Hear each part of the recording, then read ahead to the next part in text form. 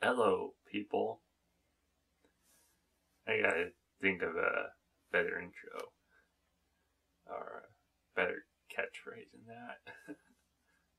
But anyway, this video it's about a major issue or factor of autism that I actually haven't mentioned in all my vlogs, which it's a little surprising that I overlooked this. But it's about sensory overload, uh, wherein an autistic person will see something or hear something, and their brain just can't handle it. Their senses, sight, hearing, and maybe even touch, it just causes great distress with them, I guess, or other feelings, and it's kind of like an attack, I guess.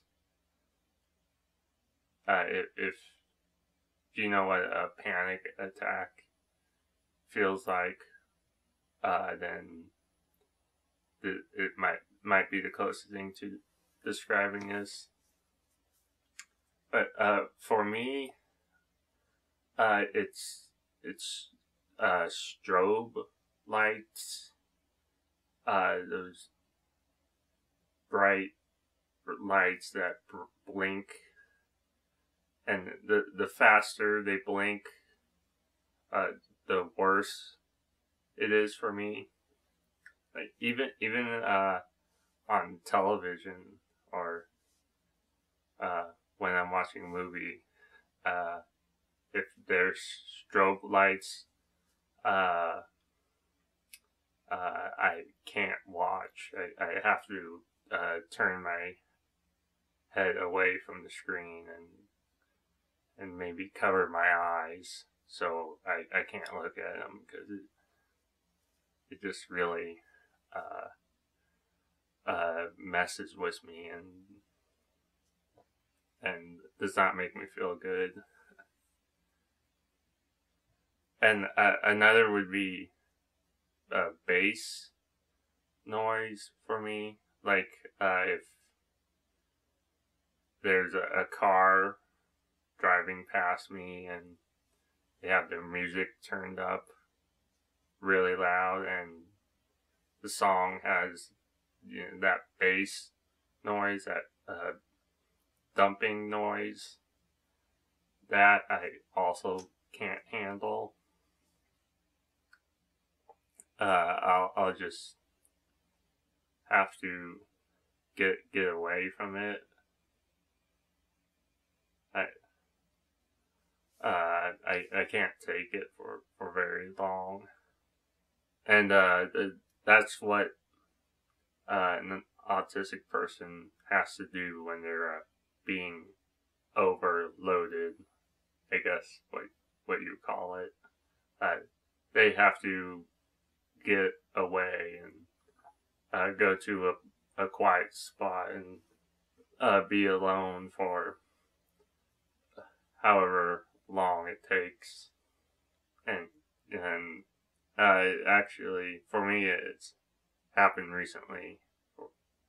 For strobe lights and bass noise, those are the biggest things that affect me. But there's other noises too, like this house. It's not too far from a railroad station. It doesn't get used very often, I don't think, and it's mainly used for freight trains and just delivering supplies. no passenger trains. But this week, or the past couple days,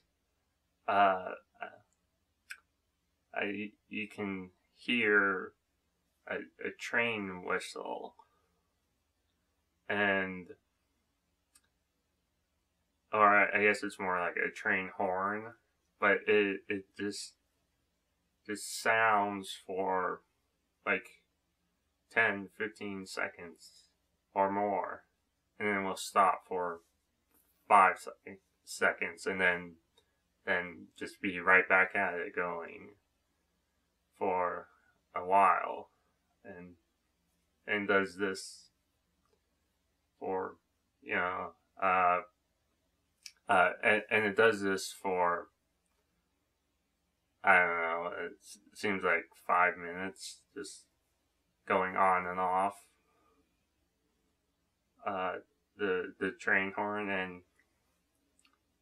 and I was outside with my dogs, and I heard it, and at first it wasn't too bad. I could deal with it, but then it just wouldn't stop, so I just had to come inside and close the doors and the windows, which helped, but I could still hear it faintly. But it just really drove me crazy, and I don't know why they did it or why they would do it. I don't know, is there traffic on the tracks or something? And another one, we just had our carpets cleaned in our bedrooms, and when the guy was doing it, he didn't turn off the hose, I guess, the stick that goes on it, whatever you call it, whatever it is that you put down on the carpet to clean it. He didn't turn that off, so when he was going from bedroom to bedroom, whatever you call it, the hose, the plastic thing, it made this really loud whistling noise.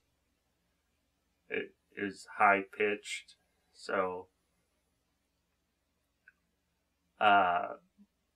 like I had to go into another room and close the door,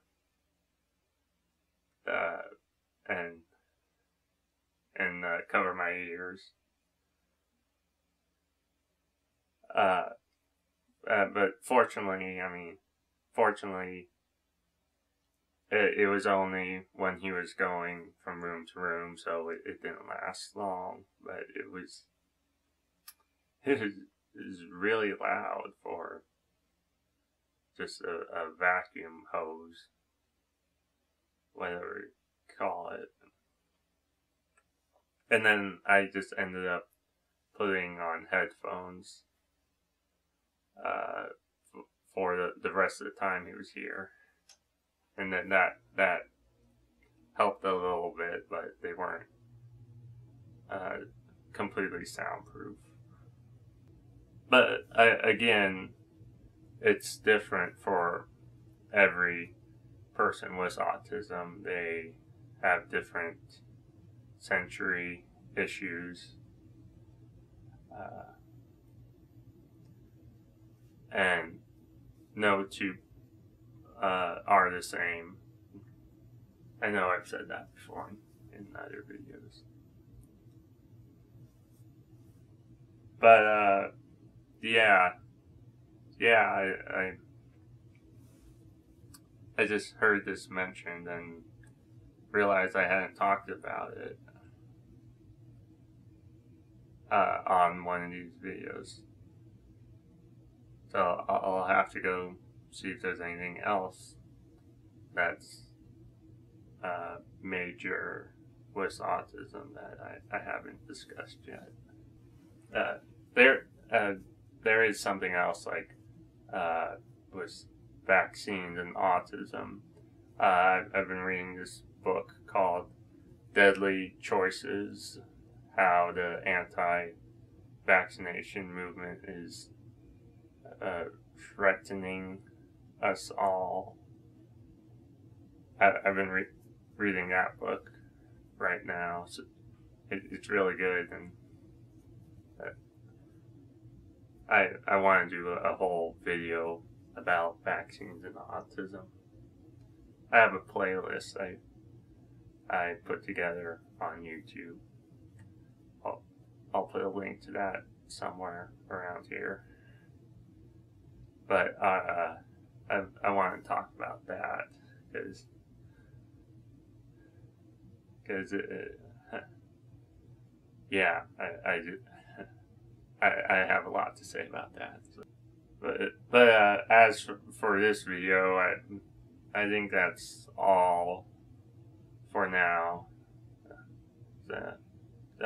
So until next video, see ya. Because it's kind of hard to invite people over when you live at your parents and you're almost 25 years old. Almost a quarter of a century old. Oh, wait, there he goes. You can do it, buddy.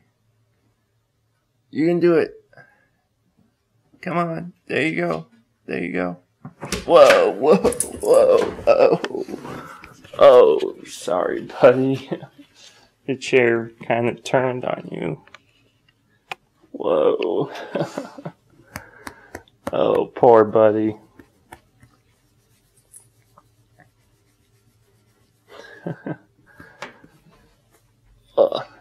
There, you want to try it again? Oh, I guess not. Okay, there you go. Oh, I'll sit down in here. Okay.